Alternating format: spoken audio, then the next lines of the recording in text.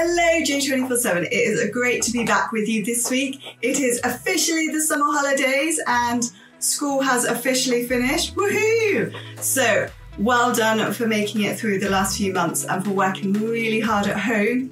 And now we can enjoy the sunshine and relax for your 6 weeks before school starts. And I really hope that you've received great school reports, you've had some great information about your new class next year. I really hope you're excited for September.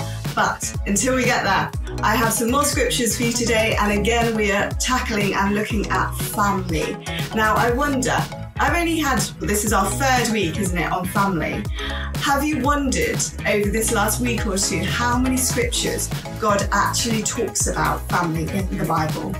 There are lots. Now we are only looking at 4 weeks and we could do this a lot because God values family. He values us being together.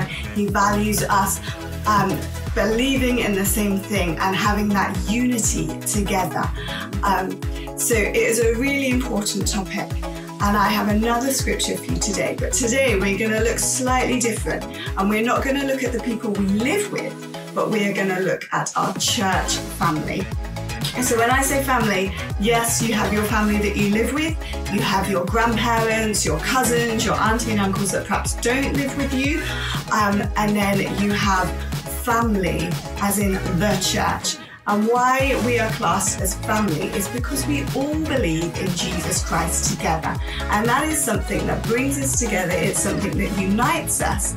And therefore, we are family. So J24/7, you are family all together. All of you J24/7ers together. That is your church family. You are family together. And you know, it's okay to miss them. It's okay to be wanting to see them and speak to them. Right now, I know Elizabeth has made lots of phone calls to different people because she misses them, and it's okay to want to be with your family. But I have something for you today, a scripture that talks about it and a craft that might help us remember each other and to pray for each other. So I'm going to read my scripture first. Are you ready? It's from Ephesians and it's chapter 2, verse 19. If you don't have your Bible with you, you can look it up later or you can pause this video right now and run and get it, whichever you prefer. Are you ready? Ephesians. Consequently, you are no longer foreigners and strangers, but fellow citizens with God's people and also members of his household. Okay, we're not strangers from each other because we come from different houses or we don't know each other. We haven't known each other since we were born. We're not strangers. We are fellow citizens in God's kingdom together because we have said yes and we believe in Jesus. And when that happens, when you decide, I believe in Jesus, he died for me, you become one of God's citizens in his kingdom. So it's not just our church, but it's all the churches together. We are a family. All right, so J24/7, I want to pray with you. So let's put everything down. That's it. Sit nice and still. Close your eyes and I want to speak that scripture over you. So Father God, I thank you for J24/7. I thank you for everyone that is watching this video right now. And I thank you that we are all family together. And Father God, I pray right now that you remind us of our church family and you help us to remember our church family and to pray for them and to thank you for them every single day, Father God.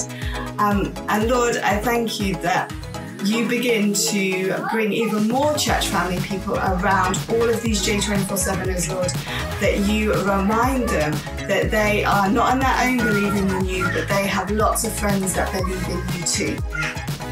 Lord, thank you for this wonderful time. Thank you for this day and bless us all together. Amen. Right, J24/7, it is craft time. Woohoo! Are you ready? This week, we are going to make more family members. Woohoo! So I would love for you to find some plastic bottles that are empty or some empty jars, something that you can use as a body. So I am using plastic cups. These are actually wine flutes, plastic ones, but they're good because they're long and they're thin. So I thought that would work as a really good body oil. Oh, and plus I didn't have any plastic bottles in the house. So plastic bottles would be the first thing. And then what I would love for you to do is find some coloured paper or some scrap paper and cover your bottles. So decorate them in a way that you think the body should look. So I've cut out I've drawn some hands. I'm going to cut out the arms. You ready?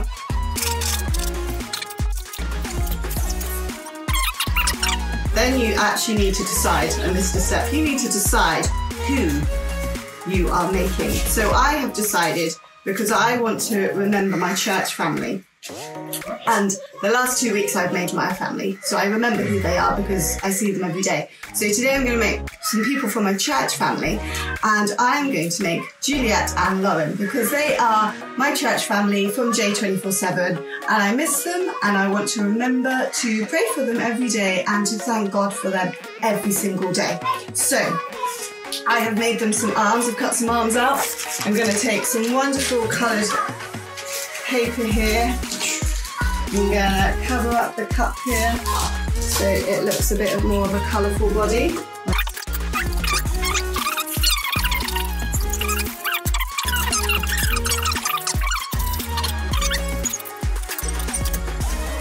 The skirt, look. Wonderful. So, arms, who needs an arm? This one needs an arm. Brilliant. So I've stuck all the arms on. They're looking fab. Now it's time to draw the heads. So let's have a look. Juliet has short hair now, doesn't she? Now Lauren has changed her hair and it's looking quite long. And my third fellow J24/7er is Charlotte. And her hair's also looking fairly long. So now, every time I look at these cups, let's check out the heads, I can remember to pray.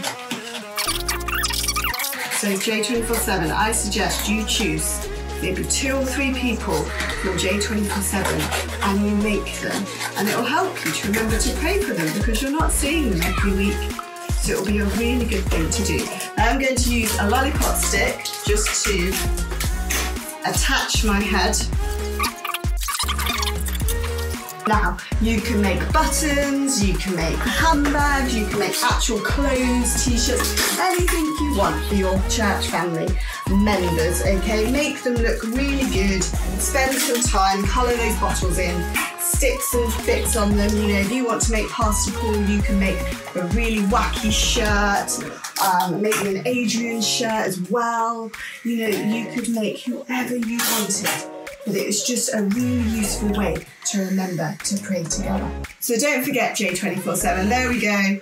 We've got Juliet, we've got Lauren, we've got Charlotte. People I really want to remember to thank God for and to pray for every single day. So J24/7, challenge you to make your J24/7 fellow teammates and just be thankful for them. Yeah, God has brought us together because we all believe in Jesus together, and that is the important fact. That is why we are family, and that is why God loves us to meet together and to pray for one another.